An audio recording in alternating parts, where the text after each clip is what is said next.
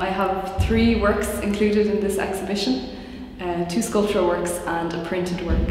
And I think the kind of shared element among them is an investment in an idea of surface. So I'm very interested in surface as a carrier of memory, or in the edges of objects and how they can sort of function as material archives or as ways of recording traces and remains of the processes and histories that have produced them.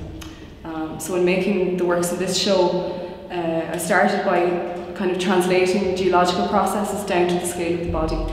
So I was playing around with actions or gestures like layering, stacking, pressing, melting, folding, soaking, or the accumulation of dust or byproducts from the studio. And in this way, I suppose I was kind of thinking about how materials cross each other's thresholds or cross categorical thresholds. And I'm really interested in this idea of a spill. So the sculptural work in this show explores how materials can kind of spill into one another, both in a narrative sense but also physically.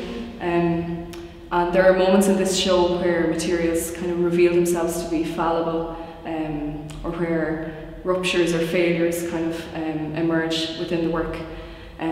So an example of that, I suppose, would be that there's a molten aluminium kind of element in the work that is kind of hardened and made permanent, an overflow or an error.